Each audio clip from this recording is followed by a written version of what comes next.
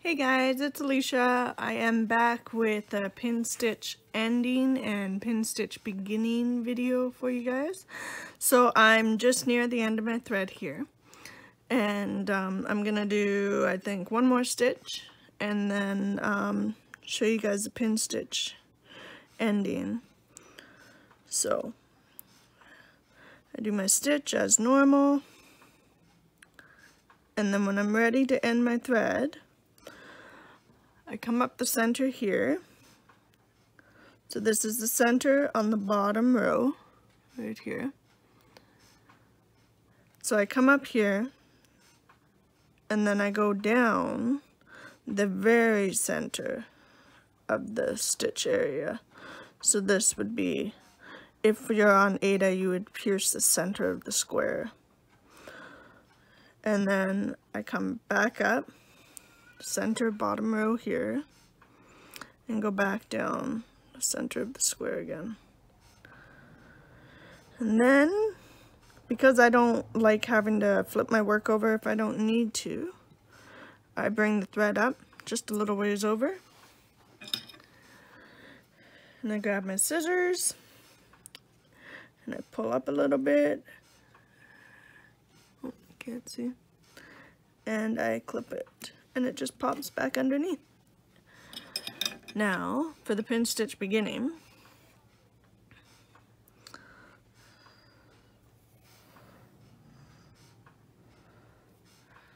I thread my needle by folding it over the needle, and then, pushing the threads through. It's just the way I've always done it. Other people have different methods, but that's my method. So to start with a pin stitch, I again start from the top, and I go down the center. So when I'm going down the center on my ending, this is the center part that I'm talking about. This is where your cross is, one here and one here, and I go down the center here. Now, you can also end a stitch this way on your bottom leg, but I'm starting a stitch this way.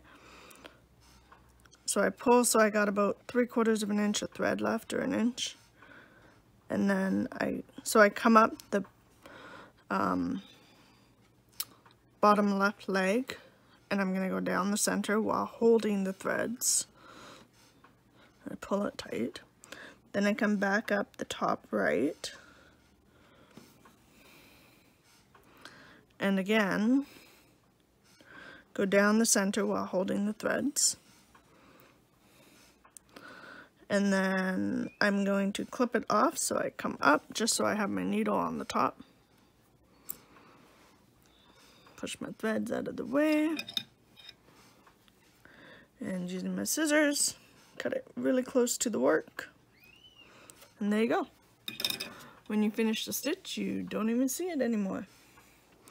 So that has been what I've learned this year, is how to do the pin stitch from the front. And I love it because I no longer have to flip my work over unless I pull my needle out on the back side, which then, yeah, I need to flip it over and rethread it and go from there. I'm not saying don't ever flip your work over. I just prefer to work from the front side and not have to flip it over. I do have a Lowry stand, so it's not a huge deal to flip it over, but I just much prefer to just work from the front and have a little less work. Alright. It was mentioned that I forgot to mention my plans for next year on my last video, on my other Stitch With Me.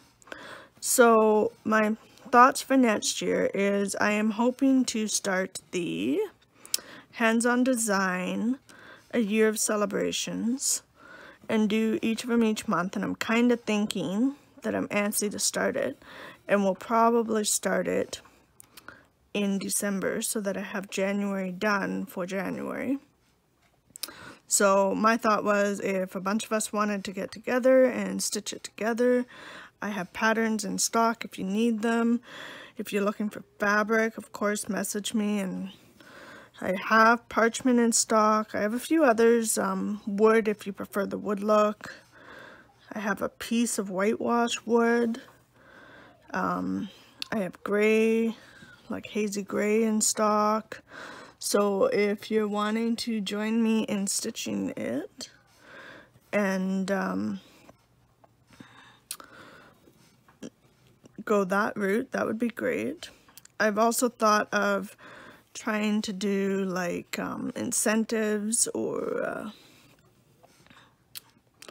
incentive stitch alongs or challenges where I suggest that we stitch, say, 100 stitches in a week. Sorry about that. My oldest was just informing me that the dog decided to go to the neighbor's house. So the dog is inside for a timeout.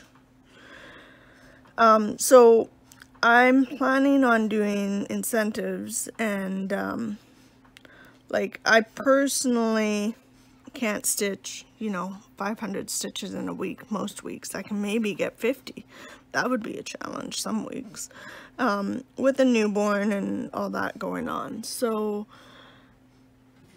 I'm thinking of doing like incentive groups where, those who can get 1,000 stitches in, make it their little goal, and then those of us that, work full-time or have kids or not as much stitching time, make their goal to be like 50 stitches in a week, and just cheer each other on, and yeah, see if we can get a little community feeling going on, because I really enjoy being able to talk with you guys, not just supply you guys with stuff. I like figuring out what you guys need for patterns and helping you sort out issues. And I was just discussing with someone today about parking and whether it's a good idea to park or not. And like I told her, it all depends on what you want to do. I mean, just because a piece is, say, full coverage doesn't mean you have to park. You could do cross country, and if a page is too much at a time, or the whole pattern, like some do the extreme cross country, if a page is too much, then break your page down into quarters and stitch that way, so that you still get to enjoy the full coverage pieces. But like I said, if parking is too much for you, then do another method.